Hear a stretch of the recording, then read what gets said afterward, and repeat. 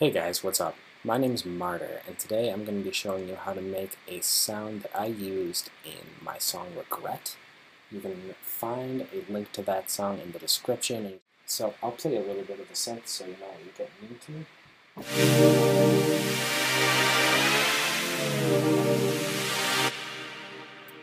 There we go. Now I'll turn the effects off.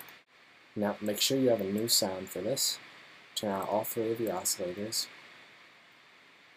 Just take the oscillator 2 up in pitch, 0.08, and oscillator 3 down, that same amount. They're all fine in terms of the waveform, position, all that stuff. Before you go any further, go into the voicing tab here, turn the unison to 8,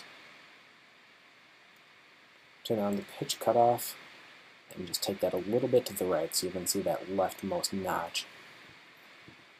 Turn on the pan position. It should be all the way to the left by default. Keep it there, that's fine. All this unison is going to make us sound pretty loud, so take down the master a little bit. That's good. And for the amp envelope, take the decay level down and bring up the attack.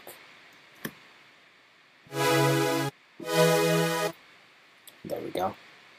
Now, the modulation oscillator you're going to want to turn on and bring down 1 octave. Assign the ring modulator to oscillator 1 and bring it up a little bit. Right up there is good. The noise, turn on and turn that to bright noise.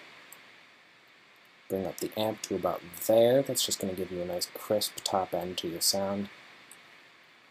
Filter 1, turn on a band reject filter. Take the resonance down a little bit and the cutoff kind of pointing at the C right there. Now assign an LFO to that cutoff and take the amount up a little bit. That should be good. Make sure it's on a sine wave and synced.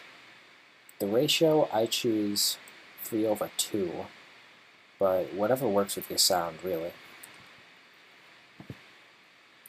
Now after that, just turn on a dimension expander in either of the effects. Take the size down and the dry wet to down about there. And that should give you your basic sound.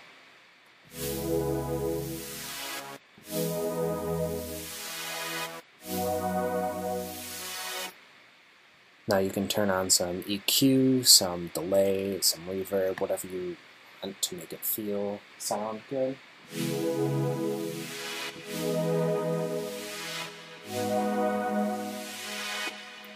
And that's pretty much the sound. If you can't get it to sound right, I will have a download for the file in the description. Let me know in the comments if I moved a little too fast, a little too slow. This is my first time recording a tutorial, so I'm not an expert on it.